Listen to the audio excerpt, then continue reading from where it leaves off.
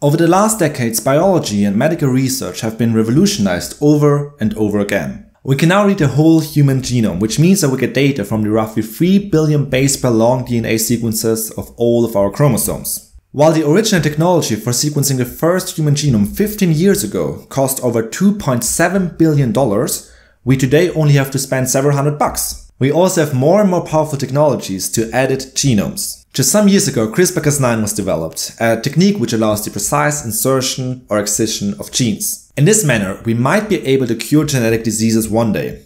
However, there is still one field of research which is wildly struggling: the discovery of new drugs. According to the FDA, 14% of all drugs in clinical trials eventually win approval. We only start clinical trials with drugs which have been extensively tested in cell cultures and in animals. Nonetheless, 86% of promising drugs fail. And there are many reasons why this is the case, one of which is that we use mice in preclinical phases. You see, many drugs which work in mice do not work in humans. And this is no wonder. The last ancestor between mice and humans lived 80 million years ago. Although the bodies of mice fundamentally are quite similar to ours, there are still some slight differences which developed over the course of evolution. Therefore, we only find out if drugs are effective once we've started clinical trials. However, we might soon be able to drastically rise this number. We are currently working on more realistic systems in order to study the mechanisms of drugs in preclinical phases. These systems are called organoids, and they derive from human cells. They are full of potential, and we might even use them one day in order to generate organs. My name is Kevin Steinig, and today we talk about organoids and how we might be able to generate tissues and organs in a laboratory.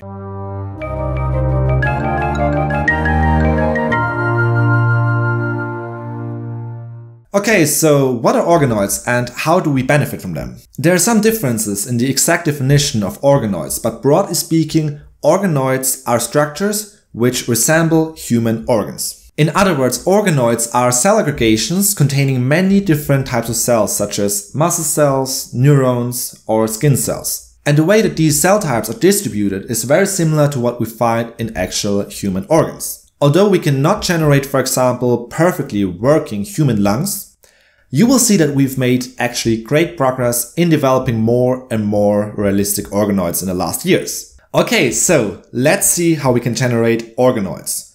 Organoids derive from stem cells in the laboratory. We've already discussed how we can derive stem cells from skin cells and how we differentiate them into different specific cell types. So make sure to check out these videos as well, as they give you some valuable background information for today's topic. But just as a quick reminder, we can generate different cell types from stem cells by providing them with the right environment. This means that we cultivate stem cells with certain compounds, for example, to generate heart cells or to generate neurons. Okay, so you might not say that we could, for example, create different cell types out of stem cells in different petri dishes and then combine them in order to make organoids, right?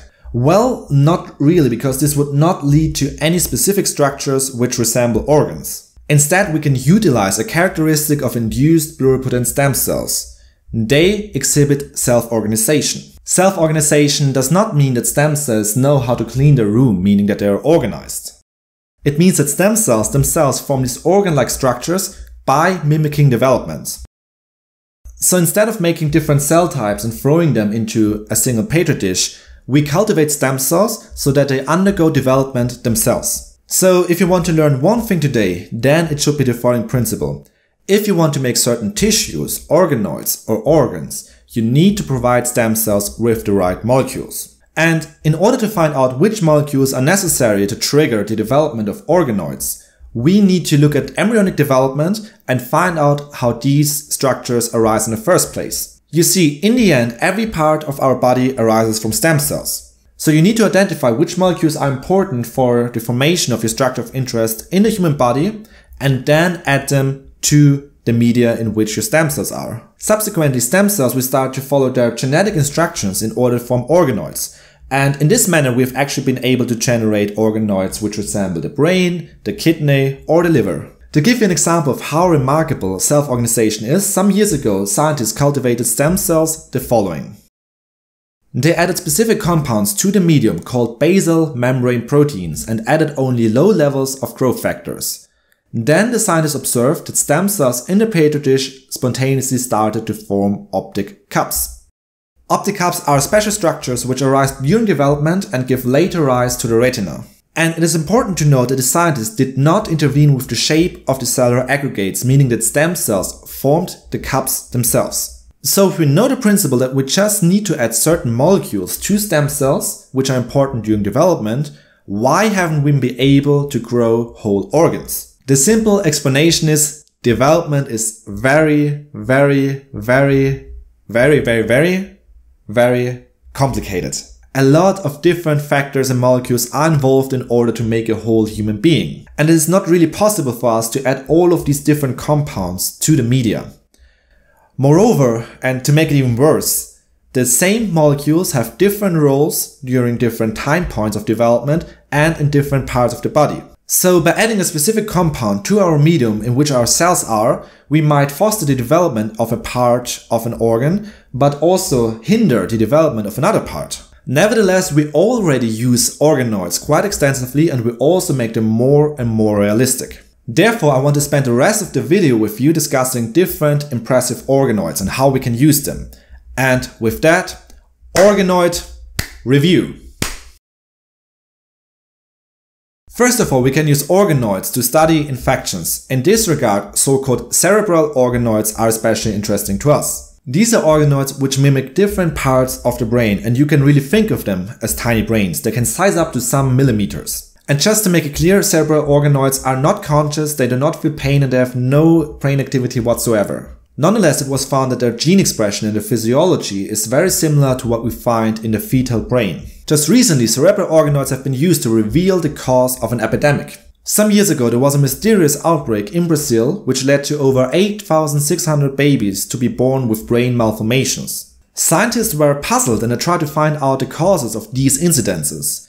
And here they started to use cerebral organoids to study what happens if we infect them with certain viruses. It was found that the development of cerebral organoids was heavily disturbed after being infected by the Zika virus, and so the Zika virus was identified as the main cause of this outbreak. Furthermore, we might also use organoids to study genetic diseases and develop therapies. To give you an example, in another video we talked about cystic fibrosis and gene therapy. In this disease, a single mutation in the gene CFTR leads to the production of abnormal mucus in the digestive tract and in the lungs. We can now study cystic fibrosis by isolating skin cells from CF patients and then convert them into stem cells and intestinal organoids. These intestinal organoids now look very similar to the intestine and they also harbor the same mutation as the CF patient. Using this system, we can now try to develop gene therapies. In 2013, CRISPR-Cas9 technology was used in order to introduce intact CFTR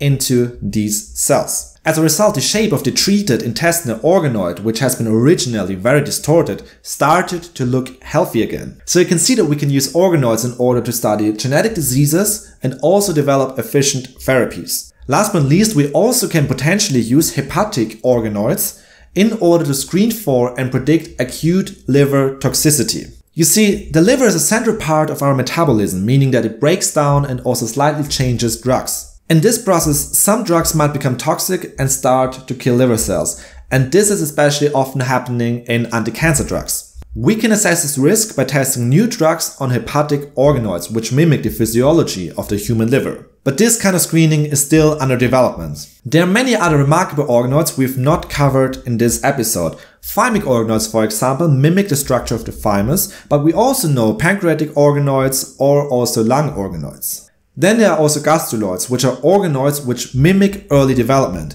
So I pass down the question to you. Do you want to hear more about these different organoids? And what do you think? How important will organoids become in the next years?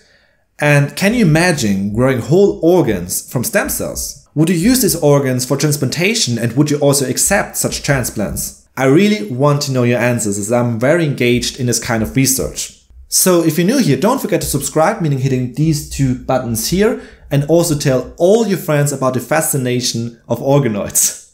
And with that, I'll see ya.